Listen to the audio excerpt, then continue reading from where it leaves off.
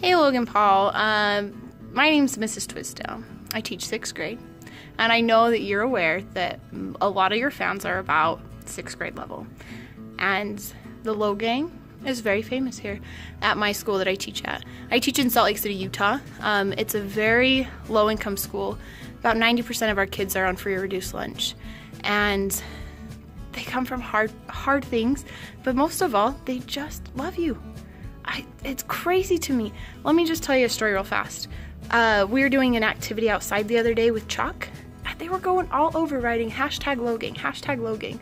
And then a couple kids were writing #Team10, and they were going out and crossing it out because my kids are more Logangers. I don't know. There's still some Jake polish, but it's neither here nor there. Anyway, I've come to you for help, okay? I need a little bit more classroom engagement. I need them to focus a little bit more on what they've got to do in class. And so I was going to ask you to help me with the science experiment.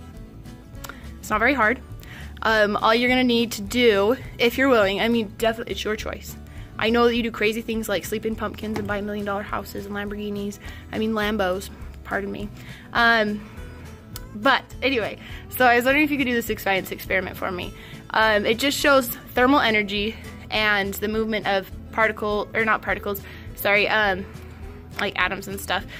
All you gotta do is you get an empty water bottle, like a 20-ounce water bottle, put a balloon on the top, and submerge it into a cup of cold water, and watch as the balloon contracts. And then you take the same bottle and put it in hot water and watch the balloon expand.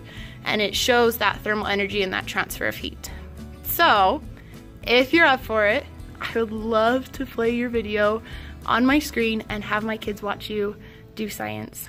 Because then maybe, just maybe, they would realize that science is kind of cool. Because you're kind of cool. So, anyway, you don't have to, but as a teacher, I'm always trying to find different ways to engage my kids into school.